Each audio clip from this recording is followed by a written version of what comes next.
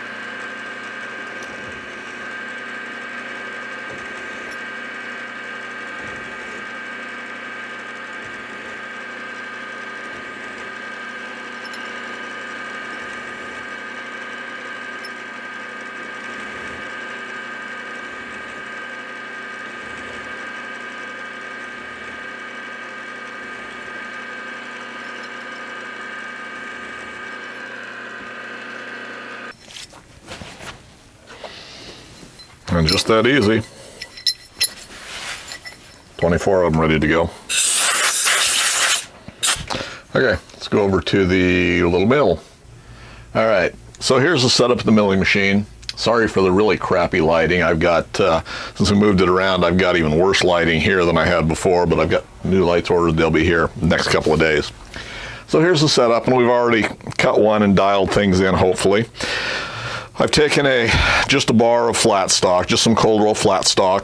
I've drilled and countersunk it to bolt it to T-nuts down to the table, and I've added a couple of clamps just for a little extra security. I've drilled it every inch on center, which is spacing I'm doing for these T-nuts anyway. And I won't use all of these. I'm only using about 3 screws to hold down a section of stock here. And we're just screwing it down with some button head cap screws, and it just machines away the sides of them, which is fine. I'm taking it to full depth in one pass, and we're leaving height and everything set since we've got it pretty well set. So we're just going to run it back over here out of the way and clamp this piece of stock in, and then we're going to cut full depth, run one pass across, lots of coolant on there, and hopefully it'll run fine. So we'll let you follow along for a while, and this will get kind of boring. We may fast forward this because it takes, I don't know, probably 10 minutes to traverse across here. So we're cutting our profile, our upper profile here, and then after it's done, we'll reset our cutters. After I've cut all of the pieces of stock I've got, we'll just flip it over and we'll mill it to width. Is the plan anyway.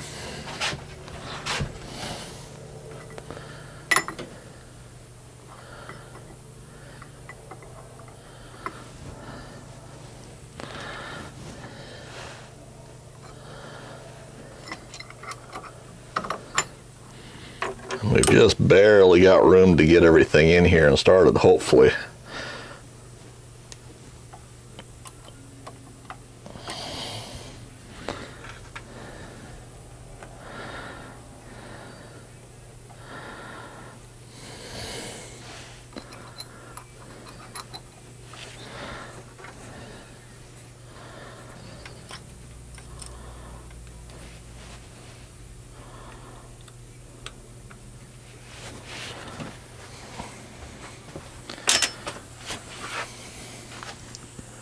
And I think our setup's good. We've got everything running. A little bit of coolant.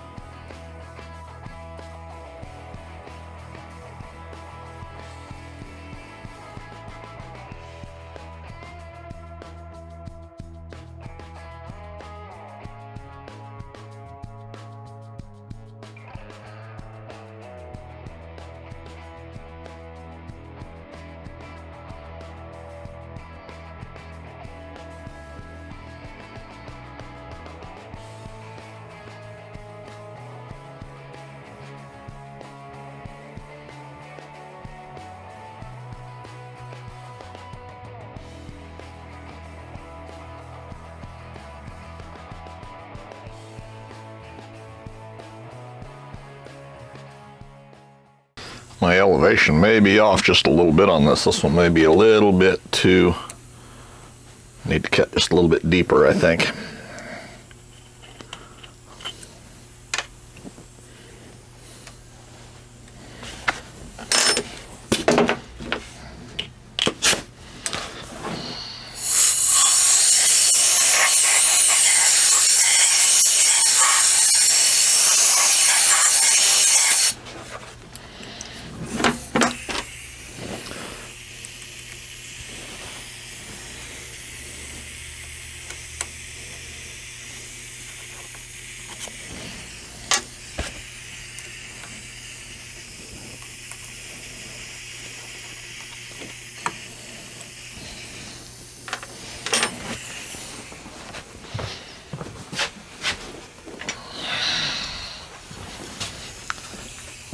Let's take a look and see what we got here.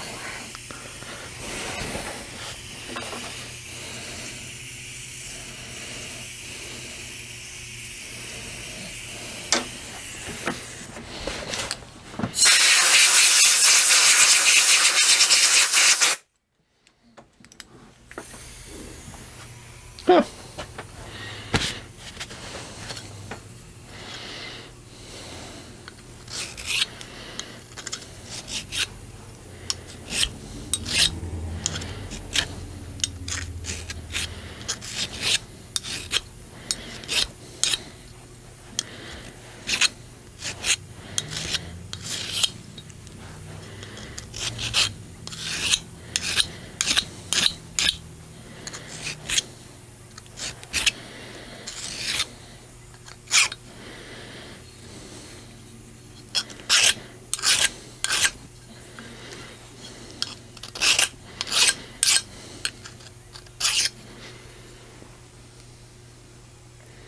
There's a profile.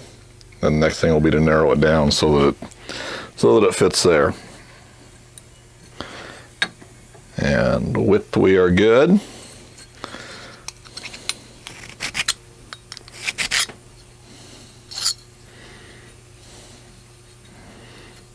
So yeah, there's the first one. Well, I'm going to continue. We'll come back when we do the flip side and narrow them down and get that set up. And then the plan will just be to separate them into 1-inch sections. For this little bit, I probably won't mill them. We'll probably just hit them on the belt sander to knock that off. And then once we get them, actually while they're still all in one piece, we'll go ahead and tap them, 5/16, 18. And then we'll go ahead and cut them into pieces, into 1-inch pieces. They'll basically be done then. We'll deburr the edges and we'll tumble them and then run them through the bluing tanks. So we'll bring you back when we cut the next section of them.